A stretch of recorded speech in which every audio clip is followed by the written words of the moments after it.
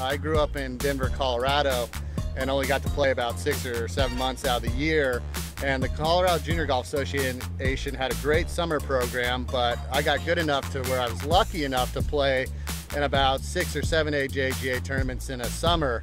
So I kind of used them as my majors, you know, and I saw how important they were, and it really opened my eyes, actually. I thought I was a really good player coming out of Colorado, but then playing against some of these kids and the national aspect of it really opened up my eyes to the kind of player I was and made me strive to be a better one. So it was a really great experience. The advice I could offer juniors is just to have fun, you know, have fun with the game, have fun with what it teaches you.